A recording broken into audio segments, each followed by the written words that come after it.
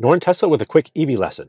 For some reason, other than EV owners, no one has a clue how long it takes to charge an EV. So let me clear up a few things. First off, stop thinking like a gas car.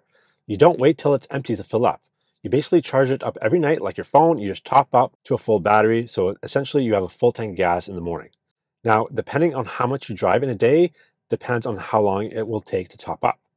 If you plug into a standard wall outlet, from empty to full, it's a whopping 60 to 72 hours. If you drive less than 50 miles a day, about 12 hours. More than 100 miles a day, about 36 hours. Now, on a 220 volt outlet, which most people use, from empty to full, it'll take about 8 to 10 hours. If you're driving less than 50 miles, about 2 hours, and over 100 miles, about 4 to 6 hours. Most people charge overnight, so it really doesn't matter how long it takes.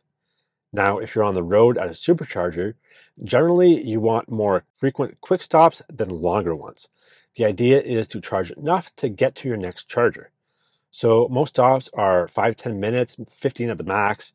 By the time you grab coffee, go to the bathroom, it's done. Sometimes if there's a big gap in between chargers or you just need to charge to a full charge, that could take anywhere from 30 to 45 minutes. So there it is. I bet you it wasn't what you were thinking. Thanks for watching, and if you like info like this, don't forget to subscribe.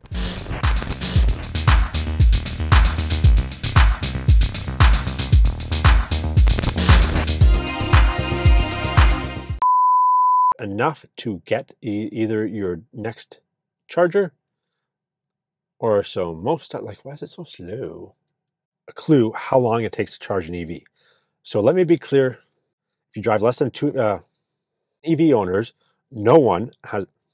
Every morning, you essentially have a full tank of gas ready for you.